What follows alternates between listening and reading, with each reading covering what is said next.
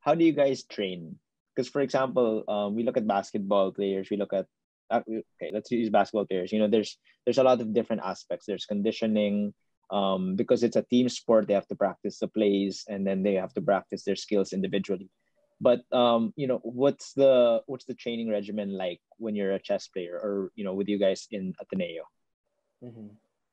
Okay, so our program composes of studying three different aspects of chess. We have the tactical aspect, so we do puzzles for that. We have boards with positions, and then we would write down a solution. For example, in this position, it's white to play or black to play and win. Find the best move for white and black, and then we would submit our answers to coach, and he would check them. So that's how we train for tactics, finding out combinations like sacrifices, all these things. Second, we have the positional understanding. So we try to improve our positional understanding by looking at classical games, reading books, studying the masters and all these things. So we try to see how did this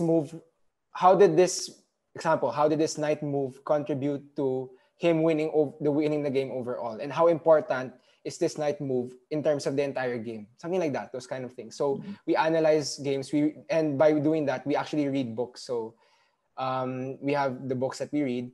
And third is actually studying of one's own games, because of course, like in basketball, you need to watch game film to see what you did, what you did and what you didn't do in the game, right?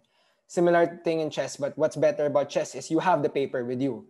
You have the exact moves that you played, and you can easily review it on the spot. So what we do, we replay the games and check. At move 9, I caused some kind of mistake that gave up this certain square to my opponent, and it caused me to lose, or it caused me to give up my advantage, that kind of thing.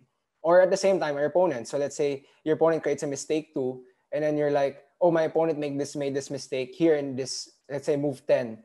He replied with my bad move with another bad move. So we both played bad moves in this scenario, and it looked like it was completely fine to both of us, right? So those kind of things, the minute stuff. Yeah, so that's how we train.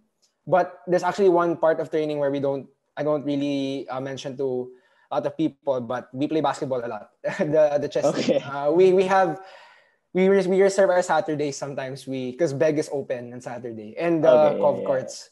Yeah, so we reserve it for scrimmages.